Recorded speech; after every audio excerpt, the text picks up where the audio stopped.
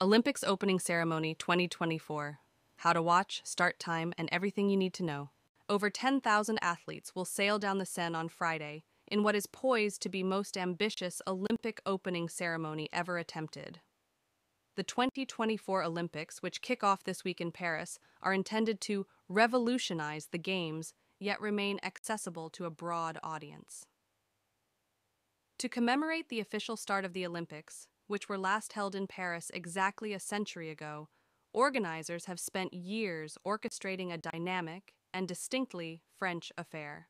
Stream every moment and every medal of the 2024 Paris Olympics on Peacock, starting with the opening ceremony Friday at 12 p.m. ET. What time does the Olympics opening ceremony start? The live NBC broadcast kicks off with a pre-show at noon ET Friday, and the ceremony itself begins at 7:30 p.m. Paris time, or 1:30 p.m. ET. The primetime encore telecast, which features additional content, will air later in the day for U.S. viewers at 7:30 p.m. ET. The ceremony is expected to be over 4 hours. Follow here for live coverage of the 2024 Paris Olympic Games. How can you watch the opening ceremony? NBC will have 40 cameras capturing the action in Paris, and live coverage begins at noon ET. The ceremony will be broadcast on TV and streamed in digital format on NBC, Peacock, and NBC Olympics. NBC News shares a parent company with those entities, NBC Universal. The primetime encore telecast, which features additional content, will air later in the day for U.S. viewers at 7:30 p.m. ET. The ceremony is expected to be over 4 hours. Follow here for live coverage of the 2024 Paris Olympic Games. How can you watch the opening ceremony? NBC will have 40 cameras capturing the action in Paris, and live coverage begins at noon ET. The ceremony will be broadcast on TV and streamed in digital format on NBC, Peacock, and NBC Olympics. NBC News shares a parent company with those entities, NBC Universal. Each national delegation will ride in a boat equipped with cameras that enable immersive access for viewers.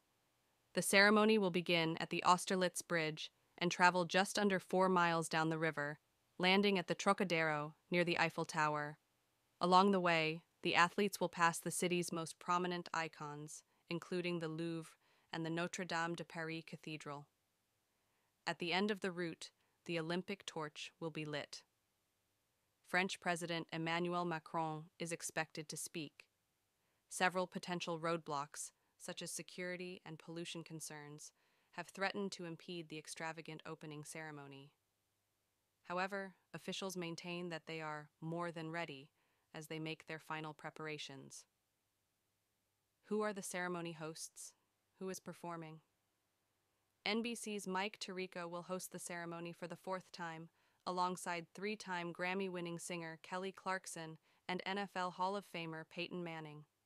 Savannah Guthrie and Hoda Kotb, hosts of NBC's Today, will have an aerial view of the ceremony from a bridge on the Seine.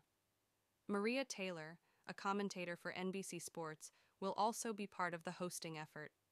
The official musical performers remain unconfirmed, but Celine Dion and Lady Gaga have both arrived in Paris, further fueling speculation that they may be among the headliners.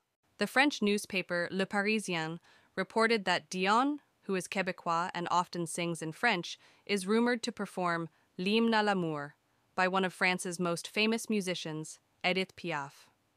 It would be Dion's first live performance since she was diagnosed with stiff person syndrome in 2022.